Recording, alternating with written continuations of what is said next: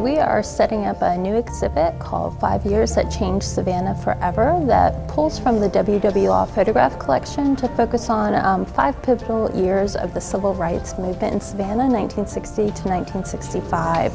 That was a year of great turbulence in Savannah where a lot was going on, a lot was happening that really led to a lot of changes in Savannah that we still see today. These are very powerful photographs. These are, it was a hard challenge to select just about 40 images from thousands of photographs in the wall collection. So that was a monumental task for Mayor Johnson to help us with at the archives.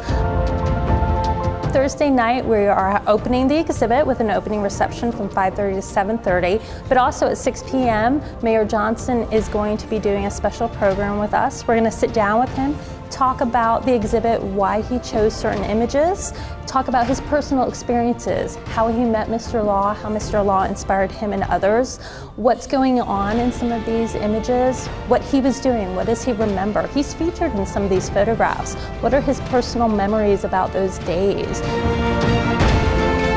The exhibit will be on display at the Savannah Cultural Arts Center, which is at 201 Montgomery Street, through Saturday, December 14th. It is open and free to the public. We encourage you to come down. If you can't make it for the opening, do come down through December 14th.